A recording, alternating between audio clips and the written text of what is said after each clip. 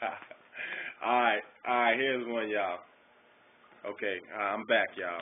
And I'm still talking about change. Okay, here's one.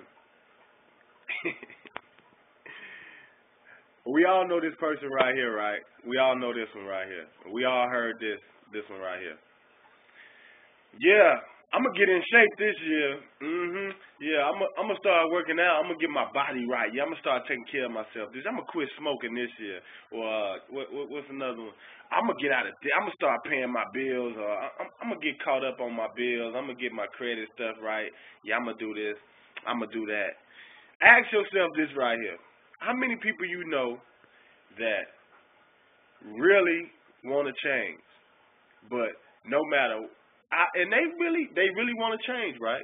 But no matter how hard they try, they just keep failing. They just keep falling back into the same things and doing what they've been doing. Okay. And it's funny to me now, that my eyes are open and I can see and my mind is renewed. But no matter what they do, they just keep doing the same things. Well, here's why.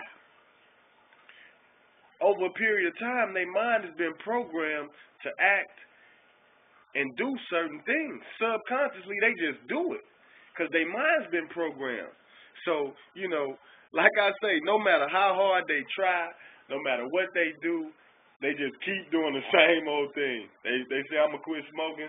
Next thing you know, they smoking. Some trigger their mind, they back smoking. Uh, so, like I say, once again, you have to, you going to go two ways. You're gonna reprogram your mind. You're gonna change your thought patterns, or you're gonna renew your mind with the big homie Christ Jesus. God, ask God to come in your heart, to live in you, to change your thoughts. To renew your mind. I guarantee you, if you try that, you'll start seeing things in a different light. But like I say, uh, these are my opinions. Once again, I'm speaking on personal things that I've been through and things that I've seen in my life, and I just want to help, or I just want to be a blessing to you. I'm Mr. B.